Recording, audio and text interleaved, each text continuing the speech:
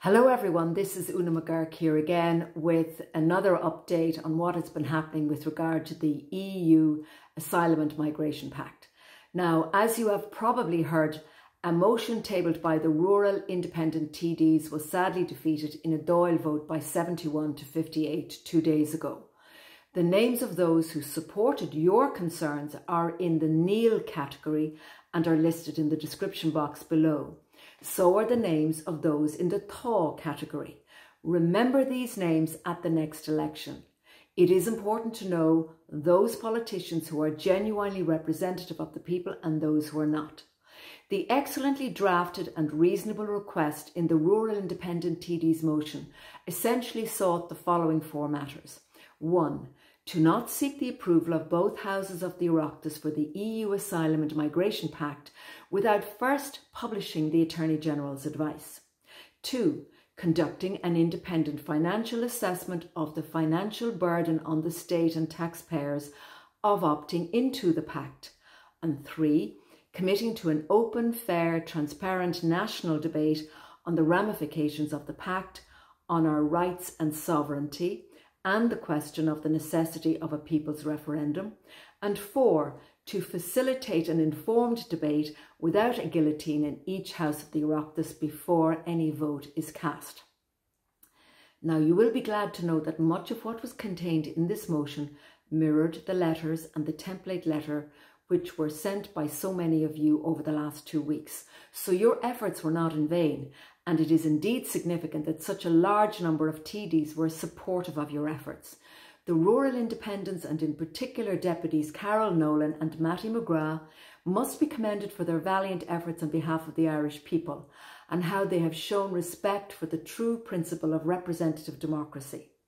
Speaking from Leinster House, Deputy McGrath stated as follows, and I quote, "In a calculated move to obscure the true implications of the Pact, the government has blocked the publication of the Attorney-General's advice, refused to conduct a financial assessment of the cost, and denied the facilitation of an open, transparent, national level public debate before the required final vote in each house of the Oireachtas." End of quote. This vote also flies in the face of what was promised by the Taoiseach Simon Harris when he stated last week that we should have a debate. One would have to ask, what is this government afraid of if they had to vote against such a reasonable request? They need to know that not only are the Irish people watching, but the world is also watching. It is simply not good enough that a government can behave with such intransigence or act in such an unreasonable manner, with so much potentially at stake. So where to now? It is essential that those 58 TDs pull together and find a way to challenge this decision, whether legally or otherwise. It is not sufficient simply to accept a vote in this vital area, as to do so is to simply accept defeat. They need to demonstrate that they mean business and that they will stand up to this government and their bully tactics.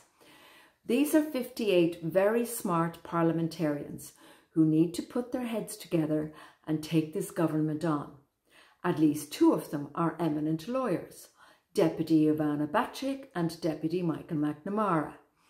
They could muster the support of Senator Michael McDowell, who, whilst he was not involved in this latest vote, has previously stated, and I quote, "This proposal has the effect of bringing into effectively Irish constitutional law obligations and surrendering of sovereignty rights of the most serious and far-reaching kind, and as an eminent jurist he would certainly know all about that."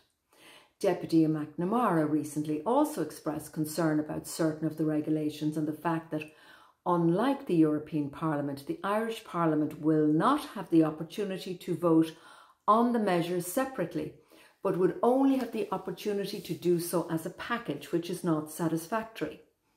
You have all done an amazing job. Your pushback has secured the support of no less than 58 TDs, who have now demonstrated their support for the Rural Independent TD's motion. It is now up to these qualified and well-resourced politicians to take action and to hold this government to account. Our sovereignty is at stake. Please take the time to tell them.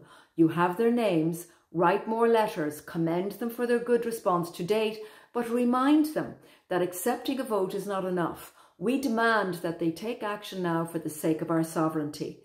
Let's see how well they respond this time. Thank you for your attention. Until next time, take good care.